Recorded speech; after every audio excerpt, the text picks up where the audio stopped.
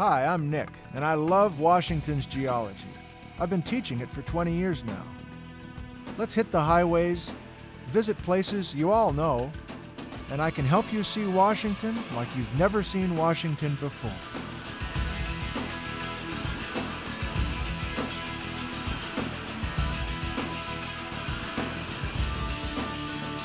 Welcome to Central Rocks, Roadside Geology.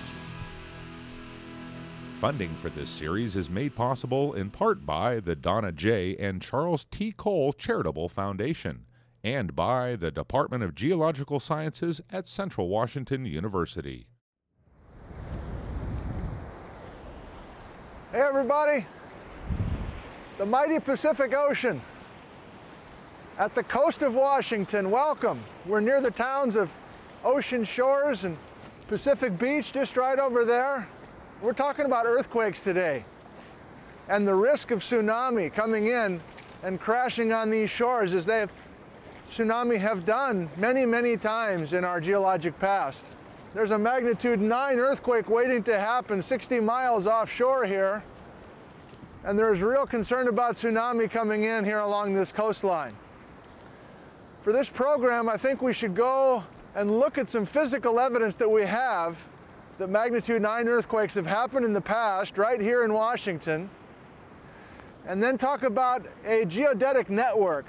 The PANGA lab from Central Washington University has installed GPS receivers across the Pacific Northwest to monitor what the crust is doing tectonically, but also the purpose of those GPS receivers is to help mitigate emergency problems in the precious minutes and hours after the next big earthquake at this coastline.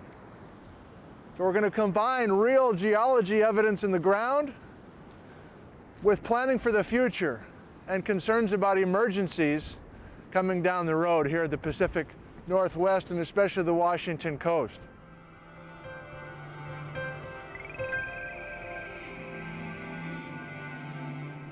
So let's start with some real geologic evidence in the ground at the coast. What would that look like if we're looking for evidence of a deadly tsunami hundreds of years ago? USGS field geologist Brian Atwater went looking in the 1980s and found convincing field evidence deep in a ghost forest.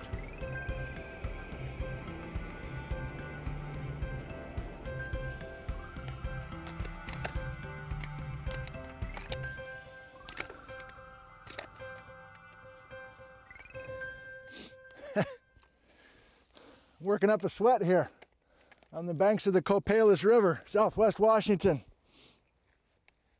This is a big deal. I really want to make sure you've got the significance of this.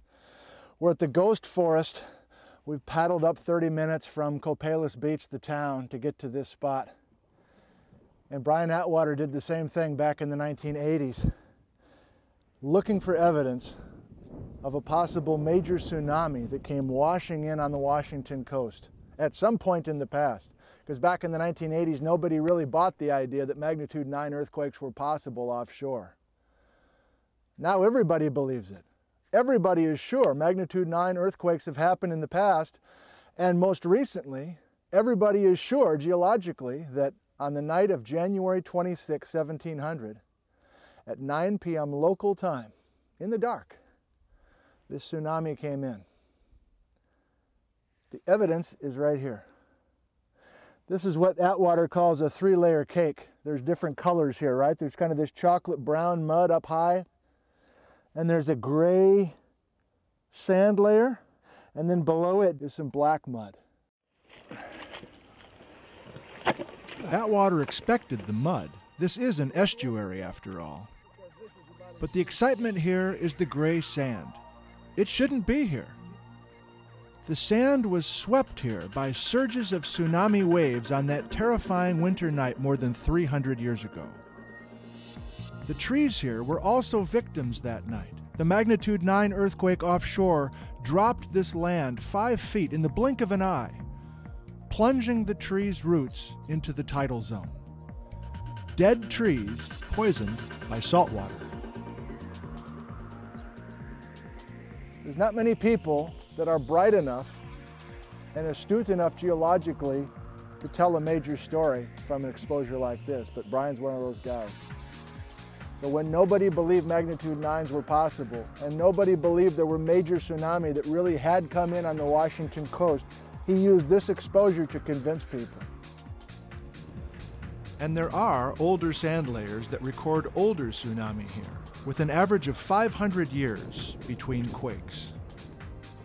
With Atwater's convincing evidence for repeated magnitude 9 quakes, a plate tectonic model emerged.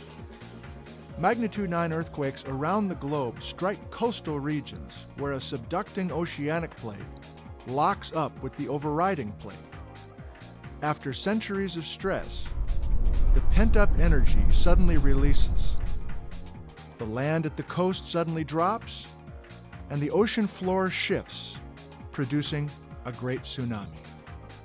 Now that alone would be enough for most folks to worry about, but Washington and Oregon citizens must also face future likely earthquakes on newly discovered shallow faults inland, in the Puget Sound, Willamette Valley, and even the deserts east of the Cascade Range. These inland shallow faults don't create magnitude 9 events with tsunami. But these quakes are big enough to kill thousands of residents potentially. In response to our growing awareness of the extreme tectonic hazards we face living in the beautiful Pacific Northwest, the Geology Department at Central Washington University began installing permanent instruments across the Pacific Northwest to measure tiny movements in the crust and to better understand the mechanics of Pacific Northwest earthquakes. The Pacific Northwest Geodetic Array, known as PANGA, is a network of 350 continuously operating, high-precision GPS receivers installed all across the Pacific Northwest. Snoqualmie Pass, Interstate 90. We're at Hyack, right where they park the snowplows. And right behind the DOT shed, we've got one of our GPS receivers anchored right into the bedrock up here at Snoqualmie Pass. This guy is solid into the rock. Drilled, all three legs and the steel rod that's beneath the instrument, drilled right into the bedrock and anchored hard with some concrete. These GPS receivers calculate their position by precisely timing the signals sent by GPS satellites high above the Earth. GPS simply boils down to triangulation, the old technique used by land surveyors long ago. But with GPS, the measurements are continuous and extremely precise. The Geodesy Lab at Central Washington University is run by Tim Melbourne. Okay, so we are up here on the roof of Lynde Hall, which is the home of CWU's Geological Sciences Department. And the data pours into this building within a half a second, no matter which receiver you're talking about. So yeah, obviously it would make sense that Lynde Hall can get to Lynde Hall within a half a second, but it's less obvious that a station out on the coast of Washington or the coast of Oregon or up on Mount Rainier or Mount St. Helens can also get here in a half a second, but in fact they do, and we use a variety of different telemetry systems, from the mundane like cell modems to very complicated one like dedicated satellite telemetry. But in any event, the data all pours in here, and then we actually take those measurements, and we actually have to do a bunch of analysis of the measurements to get the position of the middle of one of these antennas. What we actually bring into the building here is the transmitted message and the carrier phase from the satellites, and we get it in here, and then we run fairly complex computer algorithms on them to estimate the position through time. So what we do is we come up here and we will take out and temporarily, to test what we're doing, put a receiver on a table and then slide it around. And we slide it around with a ruler and a compass so we know exactly how much we've displaced an antenna. And then we actually measure it and make sure with the GPS and make sure that what we're measuring from space is identical to what we know we're measuring things by. But that's the key thing to remember, is as we slide this, we're measuring it from space, and it doesn't matter whether it's the roof of Lynde Hall or out on the coast of Washington. If a receiver moves 5 centimeters, we can see it. The Geodesy Laboratory at Central Washington University serves as a data analysis center Measurements from the PANGA instruments are augmented by using additional GPS receivers that comprise the Plate Boundary Observatory, operated by the U.S. National Science Foundation. The systems administrator for PANGA is Craig Scrivener. PANGA is doing two kinds of processing. One of them is in this machine off on the left, which is doing daily processing. And that means that it's getting data from across the Pacific Northwest once a day, and then doing processing where we can take into account a number of optimizations that let us get down to millimeter precision in the solutions that we produce for each of the stations. Then the newer approach that's being taken is something called real-time GPS, and this set of servers is involved in that kind of processing. The idea here is to get solutions that are on the order of every 1 second or every 5 seconds. So they're nowhere near as precise as the daily processing, which was down at a millimeter level. This is more like centimeter level precision. But the advantage of this is that we can start using it for things like seismic hazard and response after a major event. Major events mean magnitude 9 earthquakes that planet Earth has produced 4 times since 1960. Chile, Alaska, Sumatra, and most recently, Japan. The Tohoku earthquake and killer tsunami struck on the afternoon of March 11, 2011, and for the first time in history, a dense network of GPS receivers recorded the dramatic effects of the quake. Within seconds after the initial unlocking of the subduction zone, land at Japan's coast, including GPS instruments, lurched 15 feet seaward and dropped 5 feet. And there's a direct correlation between the offshore underwater earthquakes and the size of the tsunami. Magnitude 7 earthquake offshore, no tsunami hazard. Magnitude 8 offshore, localized, relatively low tsunami waves. But a magnitude 9 earthquake offshore means a major tsunami with waves of water greater than 100 feet high and surging miles inland. The GPS network comes into play really for the biggest earthquakes. We have had for 50 years seismic networks full of seismometers that are exquisitely sensitive. Like the best instruments in the best locations can measure velocities in tens to hundreds of nanometers per second. And so the seismic networks typically run into trouble differentiating between the sizes of big earthquakes, the difference between a 7.5 and an 8, or an 8 and a 9. And that's due to the physics of the problem and the way the faults actually radiate the energy. So the GPS comes into play at that high-end scale. It's trivial for the GPS network, and assuming you can keep the power on to your stations, the telemetry going, the processing going. When you have a magnitude 9 earthquake off the coast of your state, there's just no way the coastal regions isn't going to move many meters. Okay, if you have a magnitude 8 or say a 7.5, you expect well under a meter of motions. And so, if something were to happen where we see 500 miles of the coast of Washington and Oregon move 5 or 6 meters, the entire coastal region, and we see that in 2 minutes, we know we have a very high 8 or a low 9 on our hands. If all the seismic alarms go off and it turns out just a very small area, say 30 kilometers, has moved a meter, we know that's not a magnitude 9. We know that's probably not even an 8. It's probably a mid-7. And so the GPS really is complementary to the seismic monitoring that's been around for several decades. But it comes into play only for the biggest earthquakes.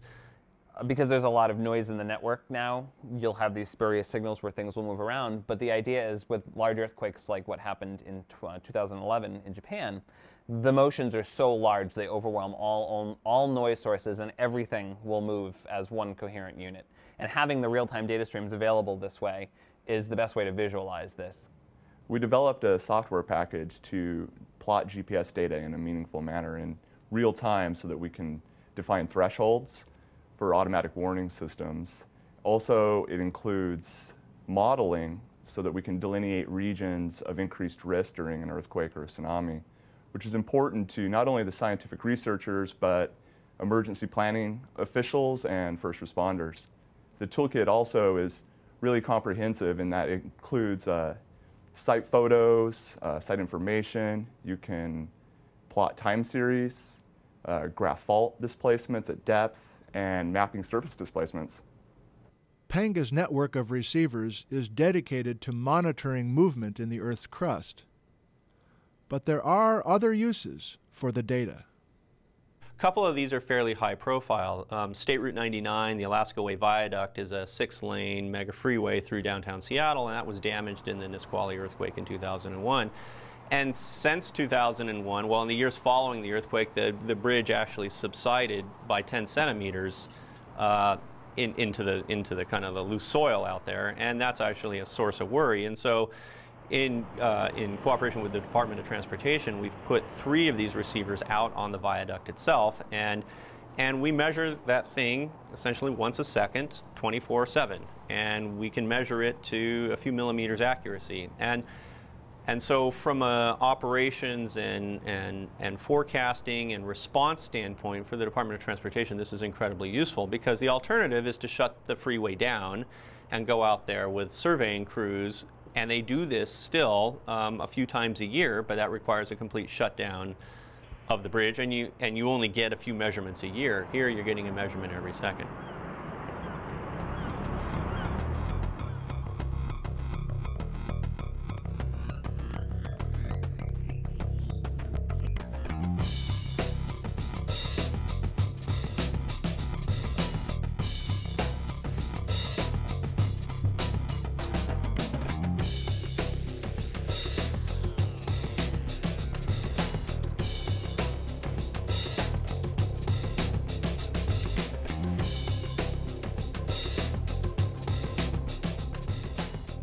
I can't think of a better place to look for evidence that earthquake research in Washington is taking root, is taking hold in public policy in Western Washington.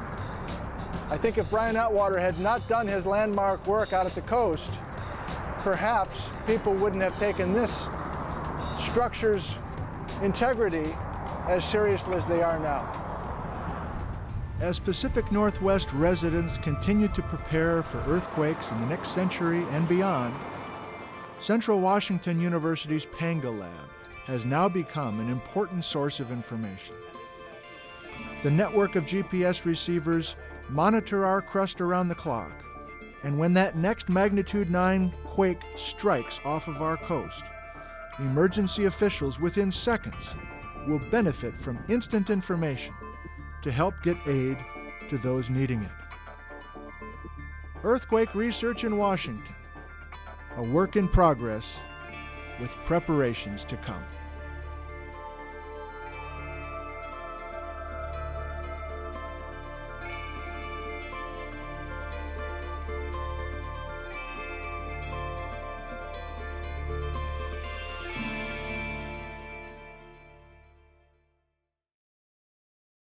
Funding for this series is made possible in part by the Donna J. and Charles T. Cole Charitable Foundation and by the Department of Geological Sciences at Central Washington University.